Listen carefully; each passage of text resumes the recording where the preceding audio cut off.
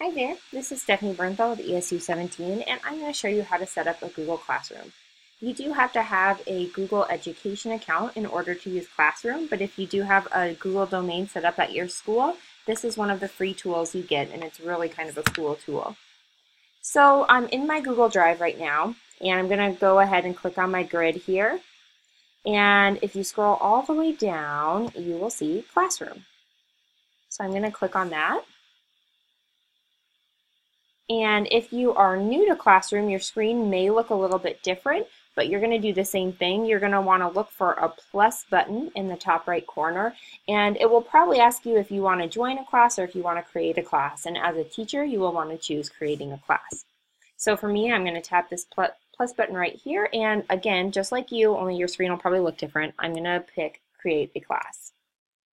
So the first thing you're going to do is put in your class name.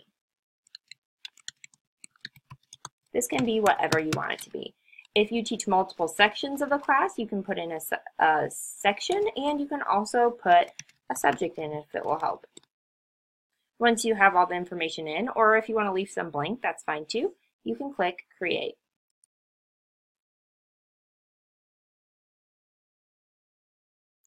All right, once your class is created, it will automatically give you a class background depending on what you entered. For instance, if you put in like algebra, the background would probably automatically select some sort of a math related background, but you can always change that. You can change it by clicking on Select Theme, and if you click on that, you can choose from Google's themes that they have already kind of uploaded and have ready for you. So if I liked one of those, I could just go ahead and select it. However, you can also upload your own photo. So if you have a special class photo that you want to have and you want the whole class to be there every time they log in, that's a great idea as well. Once you have your class looking like you want it to, you're going to notice that there are three main tabs in Google Classroom. I will start with the About tab. Your About tab is just where you're going to want to put anything that you want the students to access all year or semester long. So, for instance, I would put class syllabuses or grading rubrics or anything that they need to reference over and over again here. So you can put in a class description, you can put in a room number. You obviously see that it automatically makes a Google Drive folder, which we'll look at a little bit later. And it also automatically makes a calendar. So this is pretty cool. You can, all your assignments that you put on this will automatically be saved onto your calendar. So it just takes a lot of the extra work out of things for you. And finally, if you wanted to add a class syllabus or anything like that, you can just add class materials here. And your options are you can upload something by attaching it. You can link to something in your Google Drive. You can put in a YouTube video. Maybe you want to make an intro video for yourself. And finally, you can also create links and post them here.